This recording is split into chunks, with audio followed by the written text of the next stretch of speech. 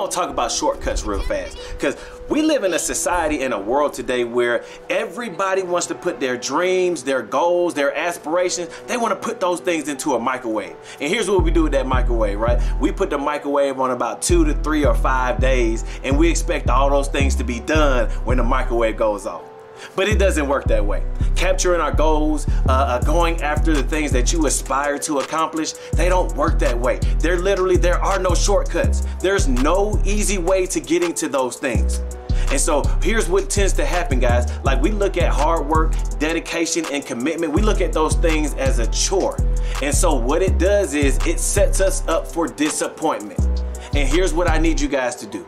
I need you to fall in love with your process of capturing your goals. That's right, I need you to fall in love with commitment and dedication.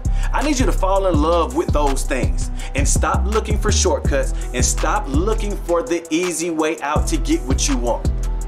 Go work hard today. Go be dedicated to you and your goals. Be committed to your process and go capture what belongs to you. Hey, listen, man, I hope y'all got this. I hope you put it in your heart, put it in your mind, and put it into action, man. I see you.